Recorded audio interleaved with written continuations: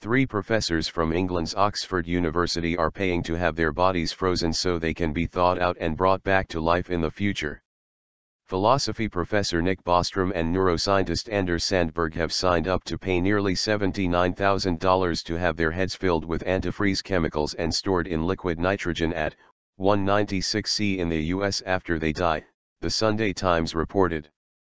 Their colleague Stuart Armstrong has chosen to have his entire body frozen.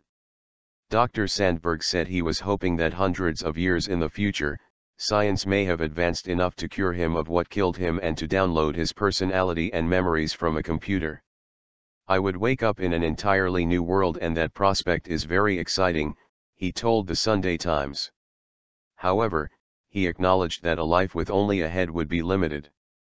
The men, who are the lead researchers at the Future of Humanity Institute, have reportedly set up monthly life insurance policies and pay about $40 a month to be frozen.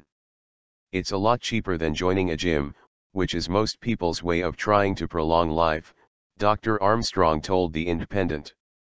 He said his wife was pregnant and he was also planning on signing up their baby to be frozen after death.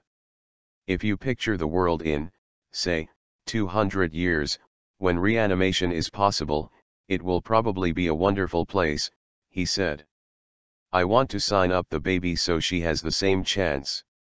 There are already 117 people, including 77 heads, frozen at Alcor Life Extension Foundation in Arizona.